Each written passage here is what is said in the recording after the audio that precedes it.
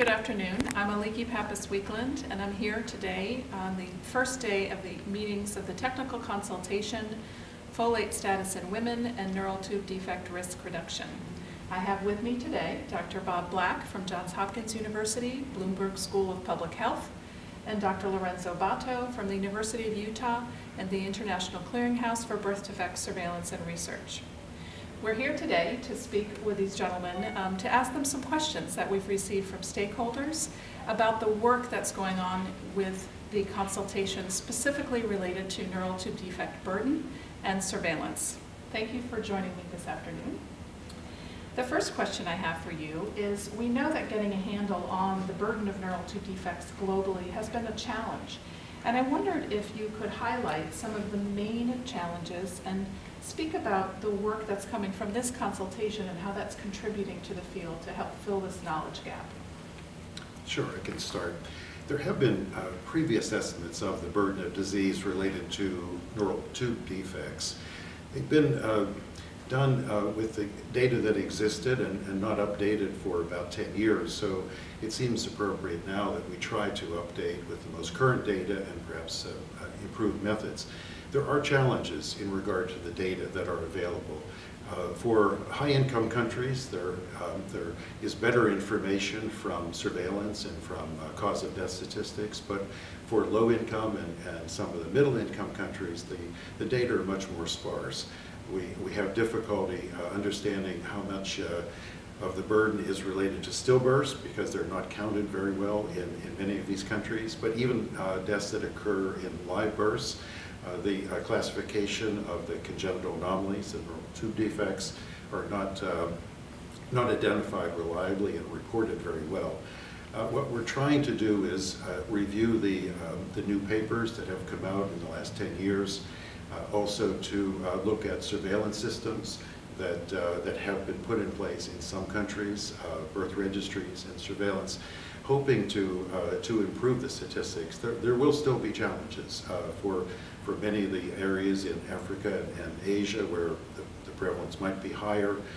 We'll try to get a better estimate, but I think these still will not be perfect. We'll keep trying to improve them. And I think it's important to understand how important this information is and why we have to try our best to fill these information gaps. I mean, this information is crucial for clinical care. We have to know how many kids we need to take care of. It's crucial to understand the true burden of this condition, so for general healthcare planning. And it's crucial also for those of us who try and prevent these conditions, because only by having accurate and reliable information we can move forward in a evidence-based fashion. So as was pointed out, the main problem with data is that we don't have all of the data we need or we want, and especially from the countries where most neural tube defects actually happen, which is in low and middle income countries. So one of the ways that we're trying to help move the field forward is through capacity improvement and mainly working with other organizations to train people on the ground to set up surveillance programs that tend to be accurate and complete. It's a work in progress, but it's work that has to be done. Thank you. I appreciate that. I think it's incredibly important that this is filling a much needed knowledge gap. I have two other questions. They both come from the International Federation for Spina Bifida and Hydrocephalus. The first is to you, Lorenzo. Where countries have surveillance systems, their data collection may vary. How can we create greater consistency in surveillance globally? Well, that's a very important point. It speaks to the fact that we not only want data, we want accurate data and data that can be used for action. The variability between countries and also within a country is a major issue. A way to move forward include training the people, having standards related to data collection and also data reporting.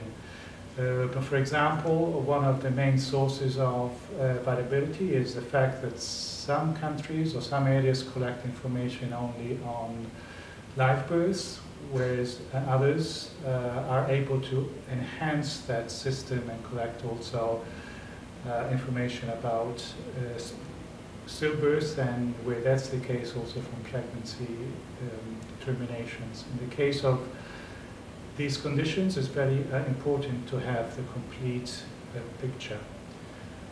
Another piece of information or another component is being able to collect data not only at the time of birth, but also having a reasonable follow-up as a period, because some conditions tend to become, to manifest only later in life. Thanks, Lorenzo. The second question is to you, Bob. How can innovative ideas improve monitoring and surveillance in countries that do not have birth registration systems? And can you also talk a little bit, to add to this question, about some of the efforts that are underway with birth registries? Sure.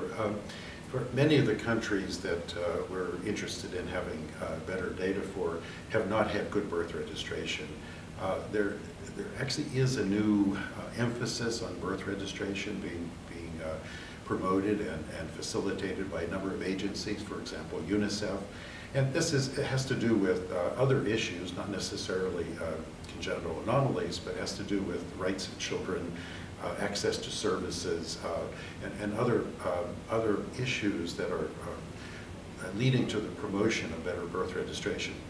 Even in those settings, the registration of deaths and the causes of death would still be lagging, and that's another aspect that is increasingly getting some emphasis. Civil registration, vital statistics systems that are trying to register deaths, get information on the causes of death, and perhaps over time that will get us better information on congenital anomalies and NTDs in specific.